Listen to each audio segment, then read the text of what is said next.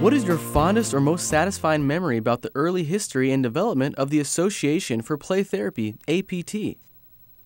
Well, that would go back to 1985. In those days, 1985 was the second annual Play Therapy Conference, and in those days we had a one-day workshop, so one speaker, and I was the speaker in 1985. And I have really fond memories about the lunchtime of that day, because Charlie Schaefer and I had lunch together in the hotel, and we were talking about how to help play therapy grow.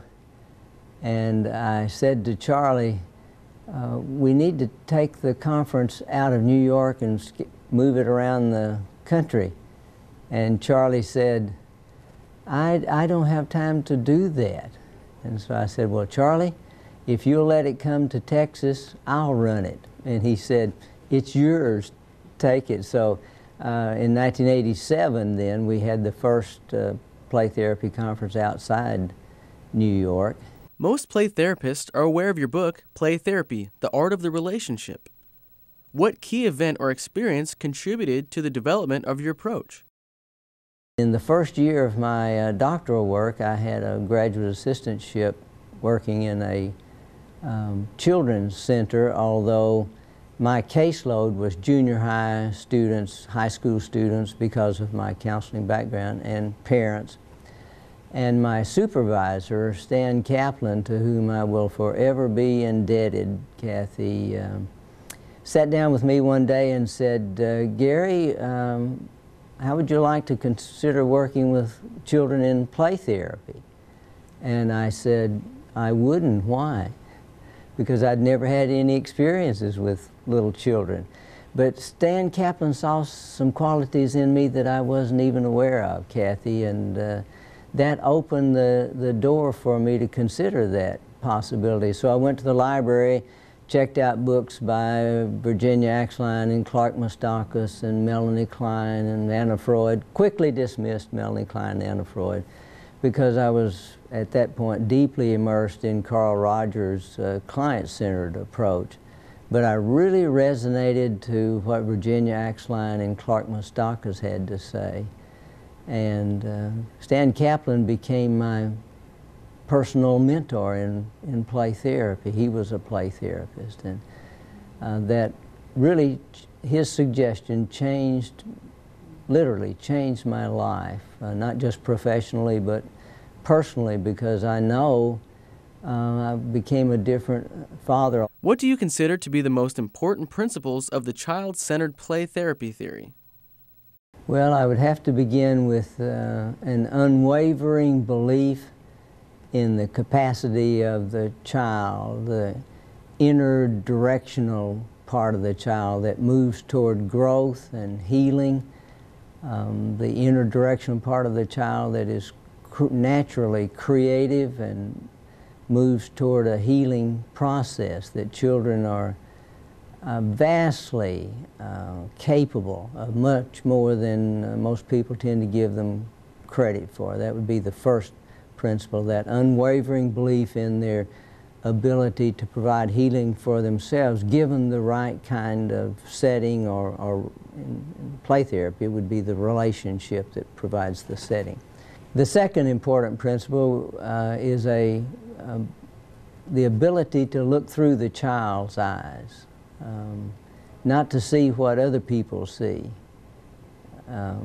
but to see what the child sees in his or her world, to see how this child sees himself in relationship to his world and people in his world. If we just see what other people see, we never get to know the child. Why did you establish the Center for Play Therapy at the University of North Texas in Denton? And how do you feel about it becoming the model for additional university programs designated by APT as approved centers of play therapy education? When I came to the University of North Texas in 1966, play therapy was not very well known. Wasn't being used in the public schools, really. There were only, I think, 42 universities that were offering graduate courses in play therapy in the late 60s and early 70s. And looking at that situation, it was obvious that we aren't going to be, under these conditions, we're not going to be training very many play therapists. And so my objective in establishing the Center for Play Therapy was to grow more play therapists, to train more play therapists. And so I first organized an annual play therapy conference in October, and followed that with an 8-day play therapy conference in the summers to provide training that was not available in graduate programs in other universities. And then adding to that, there wasn't much research going on in play therapy in those days. So I established a library of play therapy.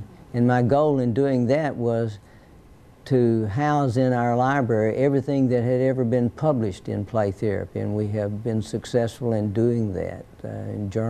All the journals and all the textbooks and all the videos, DVDs, to provide a place where individuals could come, sit down in this library, and everything they needed to provide a background for dissertation research studies or their own interests in research. And we've had many scholars from overseas come and study in our center because everything that they need in play therapy is in this one room, and they have access to that.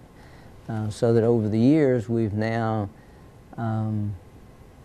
conducted in excess of 50 research studies on play therapy and filial therapy in our program. We also provided a directory of play therapy training so that people could find a place close to them to get the training in play therapy that they wanted or needed.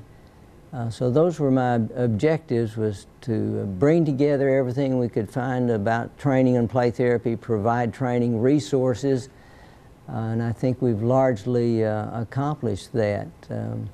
As to how do I feel about that center becoming a model, that's been very gratifying that it has become a model. Gratifying because for me it has verified that, oh, you're on the right track. That other people believe this is important to do as well. And so I've been really pleased, honored that the center has been able to provide a structure that other groups, other universities could follow in organizing what's really needed, and that is more training for play therapists. In your writings, you mention a variety of rules of thumb. Do you have a favorite rule of thumb? If we focus on the problem, we will lose sight of the child. And all children, every child, is more important than any problem.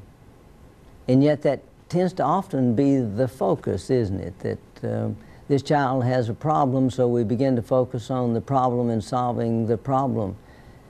And yet, in many cases, the problem that we know about is not the cause. That is a symptom. And so we attack, so to speak, the solving of the problem, and the cause is still there.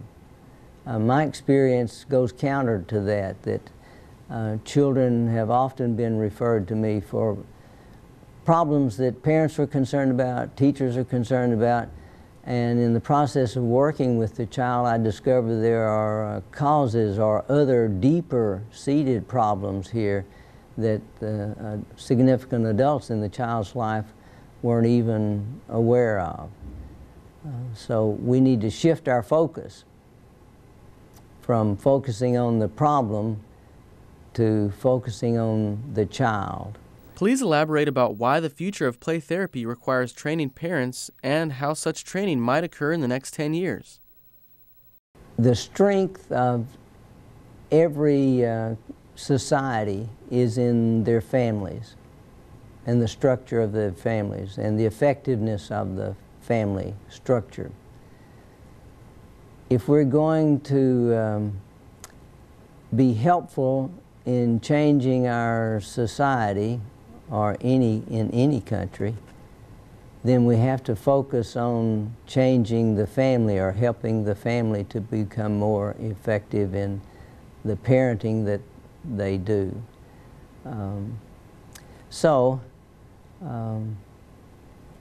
I would want to focus on what it is that we can do to provide that structure. And I think Louise Gurney and Bernard Gurney have provided us with the structure for helping to change a society with their development of the filial therapy approach.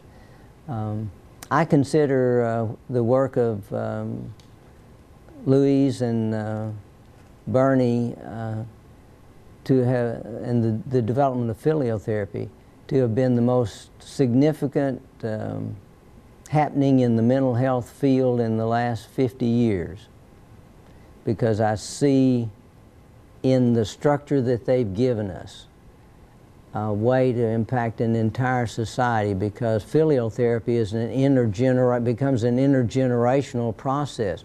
We train the parents go home and help their children, and the parent becomes the therapeutic agent. The child grows up with this new way of being parented, and they have children, and they rear their children in this new way, and it gets passed on generation to generation. So in terms of what we can do in the near term, in the future, it would be it would mean that we should, as play therapists, and perhaps not just play therapists, anyone who works with children, that we should begin focusing on how best to give our skills away. That is the way we change a society, not by hiding our skills behind our office door or the playroom door. What are the major factors impacting the growth and popularization of play therapy among clinicians who work with children? For me, that would be focusing on a broader objective, that we really need to do that. Going beyond just what play therapy does, or is, or learning about it, but that we need to focus on an objective, a broader objective, and that broader objective is bigger than we are. That play therapists, APT as the leadership in the play therapy field,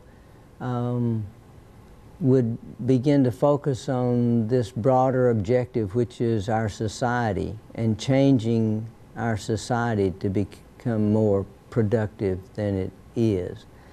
And in that way, we become a part of something bigger than we are. I think if we did that, we would also become more creative in our approach to what we're doing in play therapy. What metaphor would you use to define the field of play therapy over the last few decades?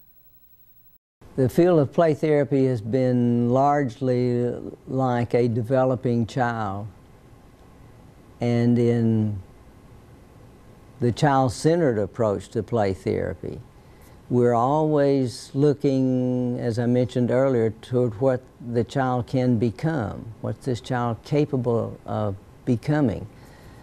And I think I would apply that to the field of play therapy, that